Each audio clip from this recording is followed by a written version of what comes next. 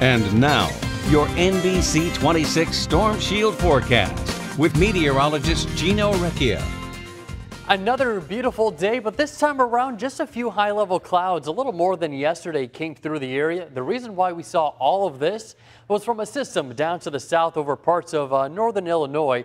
This was a very stalled system, but a high pressure yesterday that kept us very nice and sunny. That high pressure has moved up towards Canada, so that's why we had these high-level clouds move into parts of northeast Wisconsin. However, this high pressure still remaining under control for the next foreseeable future. So this system down to the south, which is actually the remnant of Tropical Storm Gordon, that will be passing down to the south of us. And the only thing we'll see are perhaps a few clouds out of that system down to the south. Now, talking about tropical systems, one that's currently ongoing is Tropical Storm Florence. This is moving to the west at about 8 miles per hour. It has weakened from a hurricane yesterday, but it is anticipated to intensify quickly into a Category 4 hurricane by mid-next week. So a very watchful eye for folks along the East Coast. For us, we won't be seeing a speck of rain anytime soon. High pressure will be drifting down to the southeast over the next 24 hours, and that's going to keep us high and dry.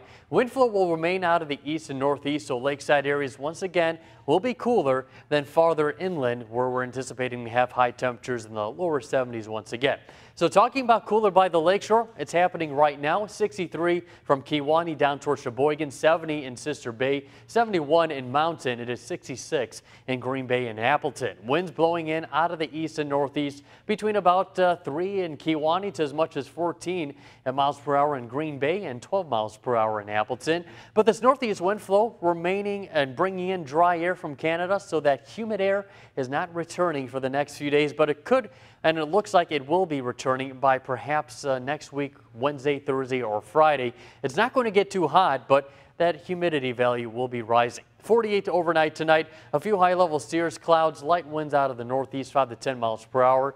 Tomorrow, it will be a little more breezy, and also temperatures might not reach 70 degrees, especially closer towards the lakeshore. That lake breeze will be moving farther inland, so that's why we're having a high of 67 in Green Bay. 68 on Sunday, which is our first game of the season for the Packers. 70s do return Monday and get close towards 80 degrees on Wednesday, Thursday, and Friday.